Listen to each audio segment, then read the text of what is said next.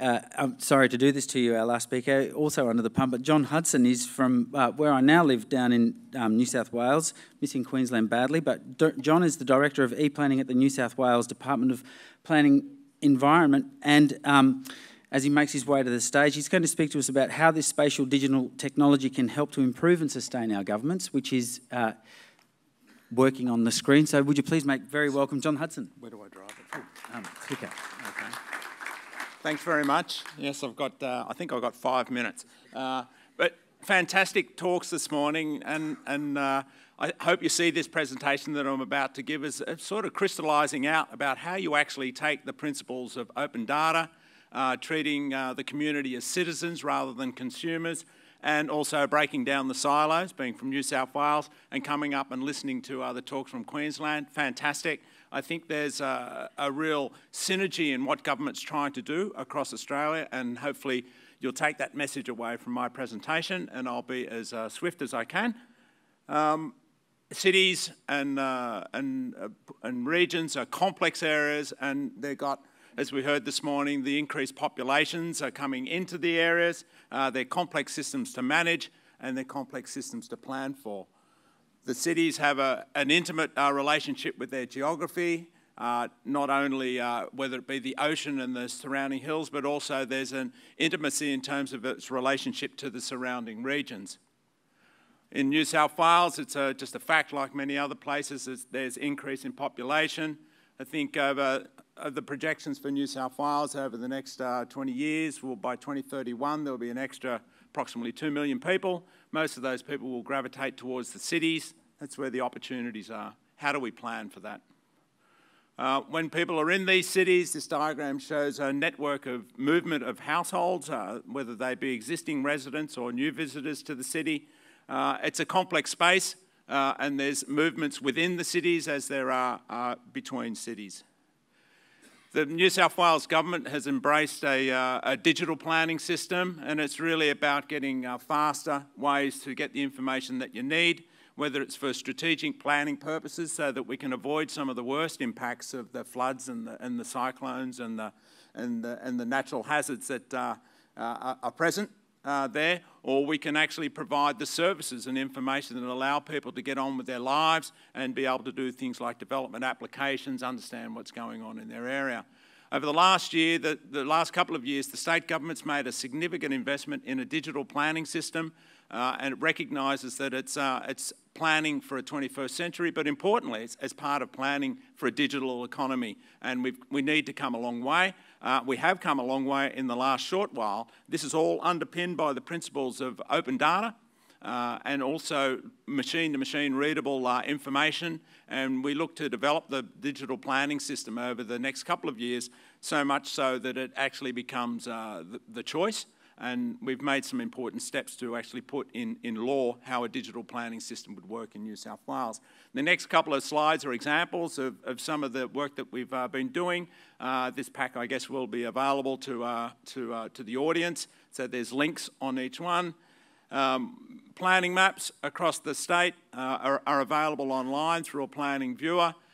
We take very much a user-centric view of it. You don't need to know the planning system. I think the planning system in New South Wales is incredibly complex, and we're looking to simplify that, and the digitisation of a system generally brings opportunity for simplification, and that's certainly happening for us. But in this case, your starting point for navigating the planning system is to put in your address or a point of interest, and that becomes your reference point for understanding what the planning rules are that apply to your particular property or nearby.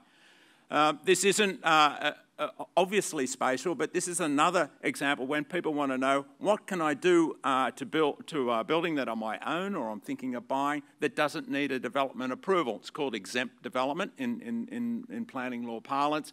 And this is actually an interactive graphic that shows you the planning policy linked to your address. So again, you type in your address, it'll find your property, it'll show you a generic diagram, of course, but it'll enable you to navigate the building, whether it's a residential building, a commercial building, or an industrial building, to give people very quick access to the legislation so that they can understand what they can and can't do without development approval. We all live in the city.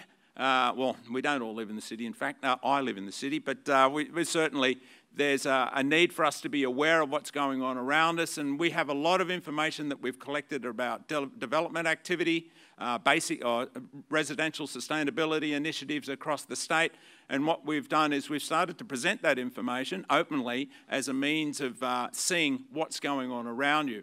These dots represent development applications. You can drill into them and find out what's going on in your neighbourhood. But the pane on the right-hand side is giving access to information about planning data that we have, which describes what's going on in your local government area or in your suburb.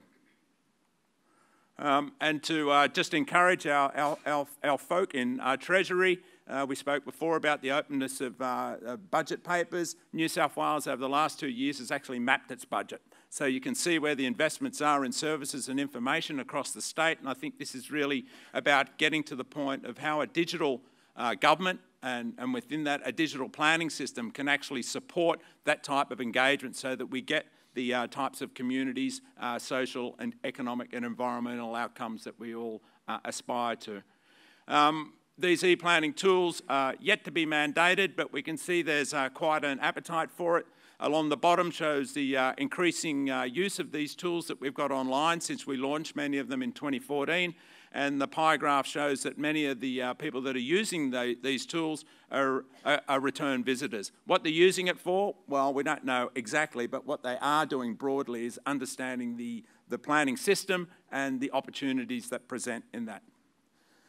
How do you make all this stick? It's easy to have these systems. How do you sustain them from a policy point of view? How do you sustain them from a financial point of view? In late 2014, the New South Wales planning legislation, the Environmental Planning and Assessment Act, was amended and regulations come into place from the 1st of July this year. And what it's fundamentally about is giving legal recognition to spatial data. The legislation now refers to a New South Wales planning portal, and it refers to a New South Wales planning database as being the source of planning information for the state. We will transition away from the system that we've got at present, but the objective is that the digital data will eventually become the legal truth, and it brings in all the sorts of issues that we've just heard from the previous speakers about copyright, about reliability of information, how the state actually harvests information from the local government and presents it back to the community in a way that supports a planning system. We also, there was a presentation earlier on about spatial data infrastructures.